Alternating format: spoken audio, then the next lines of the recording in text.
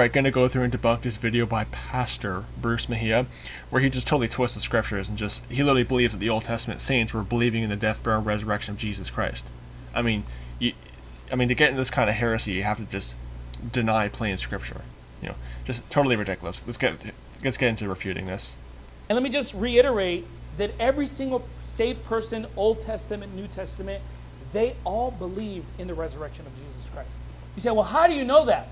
Because of the fact that every Old Testament prophet who talked about them resurrecting have to believe that Jesus Christ resurrected too. Why? Because the Bible says in 1 Corinthians 15, verse 13, but if there be no resurrection of the dead, then is Christ not risen. Did you hear me? So if there be no resurrection... Yes, Old Testament saints were resurrected. Where does it say they were believing in the resurrection of Jesus Christ? Totally twisting what the verse is saying, but with the new IFB, they do this a lot. So, resurrection of the dead, then Jesus Christ is not risen. So you're trying to tell me that when Job talked about his resurrection, when Daniel talked about his resurrection, they're like, well, yeah, we'll resurrect, but Jesus won't. So they believed in their own resurrection, but when it came... Okay, so where did they mention the resurrection of Jesus Christ? Get chapter and verse? It's funny, he doesn't give a single verse where they are talking about the resurrection of Jesus Christ. It's funny. To the Messiah coming, he was just going to die and just going to die. He's not going to live forever. He's not going to come back from the grave. This is a ridiculous statement. And look, this is why I said all you have to do is common sense. Look, folks, if someone believed in their own resurrection in the Old Testament, that means they also believe that the one who's resurrecting them has to be alive too. Common sense, folks. If there be no resurrection of the dead, then Christ is not risen. Now look, the New Testament is the Old Testament revealed. The Old Testament is the New Testament concealed. What that means is that progressively more information was given as you entered into the New Testament. The shadows, the light was shed on the shadows that were foreshadowing the things to come. But here's the thing, the actual fulfillment of those shadows has never changed. God is still God. Jesus is still Jesus. He's the eternal Son of God. Salvation has always... chapter and verse on that. Where does the Bible say eternal Son? Jesus is the Son of God, but the eternal Son is not scriptural at all. Any Trinitarians, they always have to add to Scripture to prove their pagan Trinity. Whole other issue. The same. It's always been by faith alone. Nothing has ever changed as far as salvation is concerned. Oh, so it's always been by faith alone. Okay, so... what was the point of Jesus dying on the cross then? And also it's always been by faith alone. Okay, so how do you explain?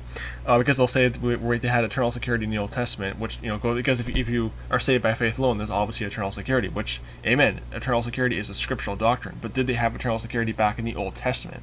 Well, let's see about that. 1 Samuel chapter 16 verse 14 and 1 Samuel chapter 18 verse 12 both mention King Saul losing the Spirit of God. Let me show you that. 1 Samuel, where is it? 1 Samuel chapter 16 verse 14. 16 verse 14. Because they were eternally secure in the Old Testament. Really? But the Spirit of the Lord departed from Saul, and the evil spirit from the Lord troubled him. And this is again repeated in 1 Samuel chapter 18 verse 12. And Saul was afraid of David because the Lord was with him and was departed from Saul. So if they were eternally secure, why does the Spirit of the Lord depart from Saul? Because today, according to Ephesians 1:13, we're sealed with the Holy Spirit of promise. But back then they were not. The Spirit could depart from them. Also in Psalms chapter 51 verse 11, King David openly says to God, "Take not that Holy Spirit from me." So how are they eternally secure and saved by faith alone back then? Because the thing about eternal security is that if you're not eternally secure, you're saved by works, because salvation is having to rely on you having to do something to keep yourself saved. That's why today, in this current dispensation, we have eternal security, because we're not saved by our own righteousness, our own works. But was this the case back in the Old Testament? Well, absolutely not. They could lose the Spirit of God. Was it 1 Chronicles chapter 28, verse 9? Another verse proving this little heretic is wrong. 1 Chronicles chapter 28, verse 9. 28, where is it? Verse 9. Another verse proving you could lose your salvation in the Old Testament. And thou, Solomon thy son, Know thou God and of thy Father, and serve him with a perfect heart and with a willing mind, for the Lord searcheth all hearts, and understandeth all the imaginations of the thoughts. If thou seek him, he will be found of thee, but if thou forsake him, he will cast thee off forever. This is also repeated in 2 Chronicles chapter 15, verse 1 to 2. 2 Chronicles chapter 15, verses 1 to 2. And the Spirit of God came upon Azariah, I hope I'm saying that name right, son of Oded. And verse 2, when he went out to meet Asa, and said upon it, or unto him, Hear ye me, Asa, and all Judah and Benjamin, the Lord is with you, and while he be with you, and if ye seek him, he will be found of you, but if ye forsake him, he will forsake you. They were sealed with the Holy Spirit back in the Old Testament. No, they weren't. They could be forsaken of God.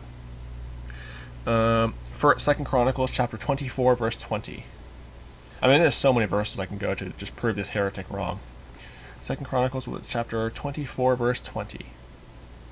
24, verse 20.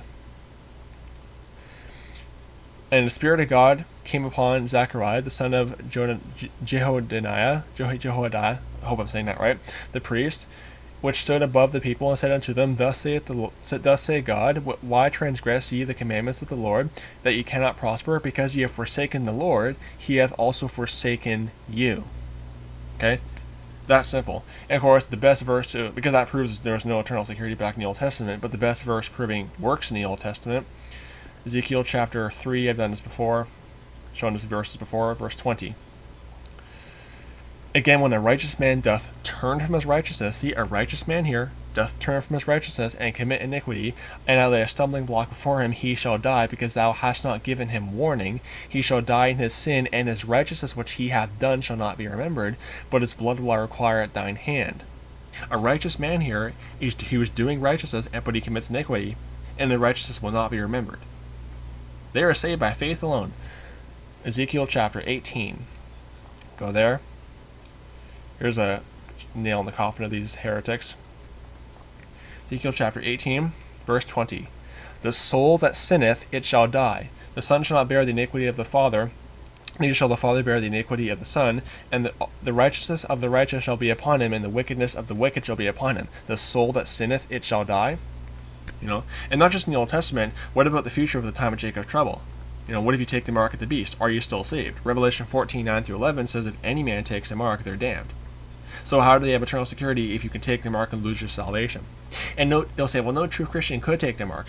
Sure, okay? It says if any man takes it. That's simple. So, and also, if you say, well, no true Christian would take the mark, okay, but what if a Christian does anyway? Here's how you nail them on this. Let's say if no true Christian would take the mark, what if someone knows it's the mark and takes it anyway? Are they still saved? Answer that one. So don't believe this non-dispensational heresy that salvation has always been by faith and we're eternally secure in every dispensation. This is not true according to these verses. So don't be deceived. God bless you. May the grace of our Lord Jesus Christ be with you all. Amen.